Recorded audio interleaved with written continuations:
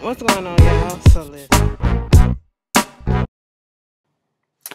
What's going on, y'all? Let me just y'all know every time I come on here just about I gotta give y'all the rundown of what happened at my job today. So I was on the desk. If you know, I work at the library, whatever. I'm checking people out. I work downtown. Okay, if you in Chicago, there's only two libraries downtown. I don't work at the big one. I work at the other one. But bitch, this white lady, older, okay, probably in her early 60s, late 50s. You just can never know with white people. They don't age like black people. I'm sorry to put that out there, but let's be honest, some of y'all don't. But anyway, this bitch come up there and she was like to my other coworker who was on the desk next to me, gonna say something. Well, at least it's good to see a smiling face, okay? Some people just don't smile and they're not so. I said, bitch, who the fuck she talking to? Okay, mind you, this is what I'm thinking in my head because I had to keep it calm, cool, and my demeanor on point because I just caught what she was trying to say. Bitch, I'm looking at something on the internet, all right?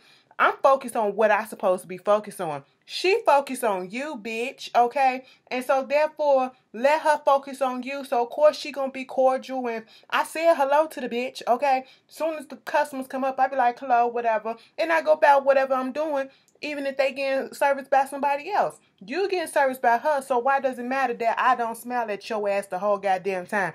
Bitch, it took everything out of me to just be quiet. I just kept on looking at what I was doing because I was doing my work. All right, that's what I was supposed to be doing. Then the nigga that was sitting on the fucking computer, he comes up there. My supervisor was sitting up there. And he gonna look at, because I got my name on my arm. Then I have my badge on. Imagine he worked for the city too. Gonna say something. Ashley, yeah. So it'd be nice if you should smile. Now at this point, it's less than an hour. It's almost probably a little bit over an hour left. I'm tired. Okay? I don't have time for the fuck shit. Alright? Now that lady done pissed me off. I was calmed down for that because I caught that little slight shade. Bitch, I ain't finna smile at you. You ain't giving me shit, so what the fuck I'm smiling for? Okay? Then you come over here talking about some smile a little bit. Smile a little bit. You should smile because and then gonna tell my supervisor because the patient did come up in here and say that, some of y'all don't be smiling and all that stuff. It's nice to see somebody smile because people don't usually do it. And he was like, they talk about you too, Yolanda. You do this and you do that. Bitch, do you know when he said it, and he said it a couple of times, he was like, won't you just go ahead and smile? Do you know I looked up at him like, and it took so much out of me not to open up my mouth because my supervisor was sitting right there next to me. And she literally just was like, nigga, just go. Okay? Let me just put this out there to y'all niggas. Niggas, white people, older black folks too, because y'all do it too. Don't tell nobody to smile. Okay? You don't know what's going on. And you don't... What the fuck we need to smile for, bitch? Get your shit and get the fuck out. That is the main way to get your ass cussed the fuck out, bitch. 2 people almost got cussed out. And you better be glad I won it and I like my job because I would have cussed your ass out. Both of y'all, okay? God damn. Any fucking way. Put y'all experiences down in the comments, okay? We gonna fucking talk about this shit. It was just a snarky, sometimes some people, especially older people, they don't do it to be, mean or whatever, or to throw shots or whatever. They just really like, you're such a pretty person, go ahead and smile, girl, do all that. That's fine. But I called it, if you would have heard the way the little white bitch said it, and if you would have heard it the way that he said it, I would have been like, you would have understood my frustration. I don't like that shit. This is my face. I'm not angry. I'm not pissed off. I'm chill. Why I need to smile? Bitch, fuck. Anyway, moving. You can't take it. Move the fuck on. Black Ink Crew, bitch. Black Ink Crew. Season, what is this? I'm sorry, y'all. 4 minutes on that shit. Season, some of my ladies and some of y'all niggas, y'all understand. Season 6, episode 9, Seoul, Korea. Well, Soul Searching, okay? So, the crew is going to get ready to go to South Korea. They going to the airport. Those that are there. Let me just get the North New York people out. Walt, Melody, Jada, Alex, them, they still at the shop and oh shit. And they just bullshitting, kicking the shits or whatever. They ain't really got nothing else to do. Tatiana pulls up in there. And Tati, here goes Jada. Jada, you kind of irk my nerves. Now, girl, I like you because you ain't really done shit and you got a fat ass, but I gotta keep it real. I gotta keep it real. She got a nice ass on her. But, the thing of it is, you should keep your mouth closed, okay? You really should keep your mouth closed because ain't no telling how long you gonna have this job, all right? Because, baby mama, let me just tell you this. You up here talking about some Tatiana just don't learn her lesson. She just don't know when to quit. You know, she came here, she got her ass whooped this time. She got told to go, then she came back. I ain't even think that she was really going to take Sky up on the offer and come on back. What the fuck? She got a job. That's why she needs to come back, because she needs to pay her bills and shit, bitch. She ain't letting y'all scare her off and all that shit. I admire that, but bitch, I wouldn't put up with the bullshit that goes on in that shop. So, you know, it's a two-edged sword. But bitch, Jada, you shut the fuck up, okay? You shut the fuck up because you knew as shit there too. And you got that because of your looks. Because Walt wanted to fuck you. That's it. What exactly do you do? And what exactly do you bring to the shop? That bitch can tattoo, pierce, and she managed other people before. What the fuck is your skills? Exactly. Shut the fuck up. Moving on from that, you still cute and all, but you know, you kind of rub me the wrong way with that shit, okay? Maybe I just feel away because of the day I had. Y'all, that really pissed me off. They really tried my nerve. You know what? And and see what made it so much worse is because he was a chocolate nigga, and he was an older chocolate nigga too. And he was kind of cute with it too. And then he opened up his mouth and just fucked it all up. He just fucked it all up. I just said. Anyway, so that's what happened now. Tatiana had her cousin come in, Linda, and she was doing her tattoos. I can't wait to see next week when oh shit and Alex get into it, because Alex trying to steal his client. I don't give a fuck. That's crazy. Unless the client truly said that they want to switch to another artist in the hair shop, nail shop, or whatever. Sometimes you got your set clients. Okay, now if that other tattoo or other artist or whatever come up in there and be like, yo, dude ain't here, so let me do you right quick. Now I'm waiting for them. And you trying to take their client like that, that's fucked up. Okay, but if the client themselves is not satisfied and they want something new and they want to go to somebody else, that's fine. But I just got to assess the situation because oh shit looked like he was about to beat Alex's ass. I don't know. And oh shit looked like he was out there in California eating, so he ain't been missing no meals, all right? So, you know, he looked like one punch probably knock Alex the skinny ass out. But anyway, you know, he probably on probation, so he probably trying to, you know, slow down on that shit. So we get that over with. Her little cousin come in. And I like the fact that she put that out there, the new techniques. See, she doing different techniques, okay, at tattooing. It's not just the, you know, with the needle, the machine gun needle, whatever, going, the ink going in so fast so you can get the tattoo done a little bit quicker. It was hand with one fucking needle, stick and pull. Bitch, I remember seeing when Angelina Jolie where she go to Cambodia, and she got that big ass tattoo on the back of her back years ago, and they was literally with the palette and the needle. Bitch, I ain't got time for all of that. And you feel every fucking stroke. No, I want to get in and I want to get the fuck out so I can feel it when I come home later, okay? That's what I want to feel, okay? I don't want to be sitting there like, bitch, you got to do one layer. Give me a goddamn break. You ain't even halfway through because this shit hurt. And then I got to come back and you got to open that shit up because you got to finish and put some more dye in it so it can stay. Bitch, I ain't got time for that. But that was a different method, and I'm glad that they showed it. See, Tatiana actually coming up in here showing us some new shit, okay, instead of the fuck shit. So, the tattoo was, I guess that's what it was simple as fuck. It had to be because, girl, okay. But we gonna move on from that. That's what her cousin wanted. They get to Korea. The other crew. Donna. Bitch, Donna and them set the tone when they got into the goddamn airport to get on the plane. When Donna switched her wig at least 3 times. And I said, bitch, this is going to be a fucking ride when they get there. They get on the goddamn plane. Caesar says, since me and Sky like the head of black ink, let's upgrade our seats to, first class. Now, at first, I was like, okay, I get that. I said, how come y'all couldn't upgrade, what's his name? What's her name? Young Bae. This is why y'all out here, you catering to her, make her feel good. She's going through a lot, upgrade her seat to first class. They had her ass down there in coach slash economy slash business or whatever the fuck. They packed up in that bitch like sardines. They had Ted big ass in the middle. Bitch, that's like my fat ass sitting there on a 14-hour flight. It just will never fucking do. That's why I always said, you know, I will never travel international yet. Because my sister trying to go out there to Korea, South Korea. She's into all of that, you know, South Korea, K-pop. She done got my mama into it, you know. So I know some of the stuff because they talk about it so much. They be in group chats. I'm like, could you please take me out of this shit? I don't care. So because of them, I know a lot of shit about that I normally probably wouldn't. Bitch, you will never get me to get on no at this fucking weight. Hell no, bitch. Okay? I ain't trying to get up and try to squeeze into no goddamn fucking bathroom to take a piss. I ain't got time to be holding my pee for 14 hours. Bitch, I will never forget when I got on the plane for the first fucking time. It was first class too. But anyway, you know, looks can be deceiving, and the TV, they deceive your ass, okay? They make it like, oh, you know, the bathroom's gonna be kind of big, not huge, but big enough for your ass to walk up in there, turn around, and do this and do that.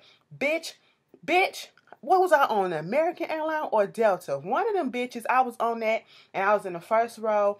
I got halfway through the flight. I had to pee real bad. You know, I was like, I'm going to hold it because, you know, I was sitting by the window. I was sitting next to this little small Asian girl. I didn't want to, like, cross over her or whatever and do all this shit. You know, I ain't want to embarrass myself.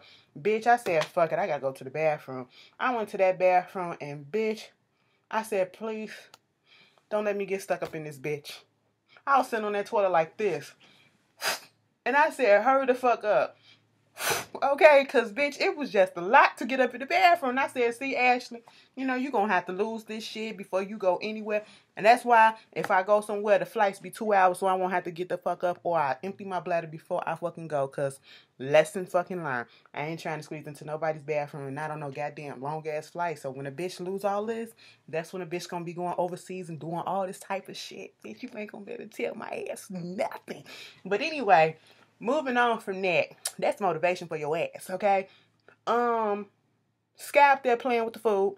Season and went to sleep. You know, they get there. Season and got them a nice little place. They come there. They get the little Korean food. And I was like, this is a nice little setup. VH1, y'all did a real good job with that. Because, you know, Season, them niggas ain't. Bitch, they could barely book them in Puerto Rico the right way and get the shit together. So they learned from that and let VH1 go ahead and, you know, book the shit. So at this point in time, they get ready to go over there to Young Bae's place, mother's place. And I just felt real bad for her because they was trying to find her so bad. And she was just calling out. And she remembered the passcode because it was texted to her from a while ago, I guess, because she got it from a text from her mom. She has yet to hear from her mom. And she goes in the place, and they was even like, this does not feel right. It's cold up in here like no one's been in here. She said the bed was not made up, and her mom makes her bed up every day when she gets up. And what really fucked them over, or especially on Bae, was the fact that the phone was there. Her cell phone was still there, and she was like, listen, don't nobody leave the house without their phone. That's what Sky and them was saying. I was like, that's true, because I don't go nowhere. Bitch, one time I was up in the Uber car, and I had left my phone on the table. I told them to turn the fuck back around so I can go get my shit. They ain't charged me for nothing either. I don't play them games. But anyway, when that happened, you know, she was giving them some little back history about the stuff that was going on with her mom and how her mom, she couldn't really get in contact with her family because her family kind of disowned her because she went on ahead and married her dad. And if you go to Korea, it is about social status. That is elite. That elitism type of mentality is still thriving and well over there too. It's disgusting almost, but it's unfortunate that's what goes on. And her mom was come from a wealthy family. They disowned her because she basically got with somebody who was in a lower class than her. Okay, and you know, hindsight is 2020. Maybe they was right. Okay, I know mama was like, damn it, bitch, I love this nigga, but shit. They was right, because look at what the fuck he done put y'all through. Beating y'all asses, got y'all running here and there. couldn't find our mom and dad. They go to this other place where it was like these old shipment containers where they used to, be at or whatever. When the father used to beat their ass and they run away. And she said, Yumbe said, they stayed in this little junkyard type thing for 2 years. And they looked in there and went nothing but junk, so the mama wasn't in there. And of course she's crying and they trying to lift her spirits, but they really can't. And it was unfortunate. And it was sad as hell. That was some sad ass shit. And I feel like this moment with Young Bae and going to Korea and all this stuff, this is like the realest shit that's ever happened on Black Ink Crew, okay? Show not just the goofy side, but the supportive side of everyone. And, how they can be serious at them when they need to. Bitch, when they went to the goddamn market and they was playing with that food, I'm sitting over here eating my little shrimp fettuccine, okay?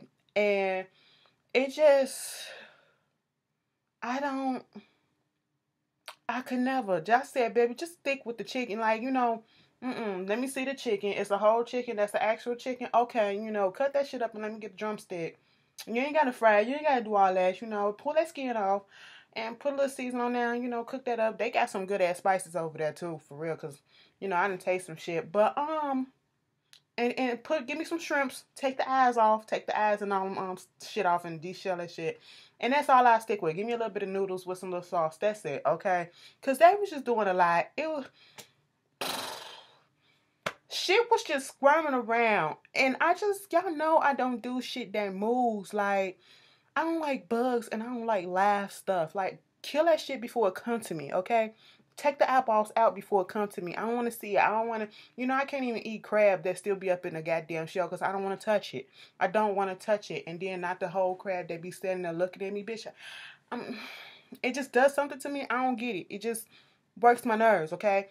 And so, the octopus, Donna up here trying to say the octopus. I said, bitch, you can't take it through custom. That's what Kitty said. Bitch, you can't take it through custom. What the fuck? Okay? So they do all that. The stuff, that thing that was in the bowl that was getting bigger and they cut the octopus up and the thing was still fucking moving. And I was looking at this one documentary about the cuisine and shit they be over there. And it was like, you got to be careful. It was this one dish that they did. The octopus, they didn't even cut it up right. You just, it's like small baby octopus or whatever, really, really small, that you could just swallow whole. And it was like some people, when he said that shit about can it get stuck to your jaw and shit like that, a couple people done died because of shit that got stuck to the throat and stuff. I said, I don't have time. Why would you risk your life like this? But see, they born into that and they used to that. And it just ain't in my culture. It just ain't in my nature either, okay? I just cook my shit, bitch. And don't tell me what it is, okay? If you want me to eat it, don't tell me. Make it smell right, because if it stank too, I don't care if you say it tastes good. I won't eat it, okay? No, I'm a picky ass eater. Anyway, they tasted that shit. Sky and Ted said the shit looked nasty as hell, but something about it just make him want to taste it. He couldn't even swallow that shit. He spit it out, and that bitch was still moving. I don't have fucking time, okay? Sky. That bitch is on some shit. And she just needs some help, okay? Sky needs some help. Now, Sky can come in with the comedy relief, but bitch, I said, I know you are not going to bring United States of America problems over here to Seoul, South Korea. Leave that shit on the plane. She brought that shit over because she was over there looking at the way Katie and Teddy was eating them noodles together, getting in her mind that they fucked or they was kissing and all this shit. Donna then said there was a rumor going around when they was in Puerto Rico that Kitty and Ted probably kissed or whatever the fuck. Okay, Ted and Sky had this relationship 4 years ago. She don't want nobody fucking with her scraps. I said other bitches didn't fuck with your sloppy seconds, so what are you talking about? And I had to remember, it's because she had beef with Kitty and she don't like Kitty, so therefore she don't want Kitty touching anything that used to be hers. Bitch, they in the goddamn car. They're about to go to this B-boy event or whatever, and everybody fine and having a good time. She talking about how she finna get a Korean nigga to come up in her and all that shit. I said, wouldn't be Sky if she didn't, but okay. Next thing we go from being happy to her asking about them kissing to, Yes, you did. Don't fucking lie to me, nigga. Don't do this. Don't do this. Bitch, you eating my sloppy seconds and all this shit. You better not do no. I said, Sky, calm the fuck down. Calm the fuck down. What the hell, bitch? Then they get up out the car and she knocked the shit out of Ted in his face and took her wig off and was beating his ass, talking shit and all that stuff. Put that motherfucking wig on and the personality switch right back to being happy. I said that bitch is on something. Whatever it is, I don't want a part of it, okay? That bitch needs some help. The shit was funny to me, but it was sad at the same time. I said, you're going to bring your ass over here acting a goddamn fool. So this is why people talk shit about Sky, because she a mess. But, you know, it is what it is. It is what it is. And then they get into the little B-boy competition place.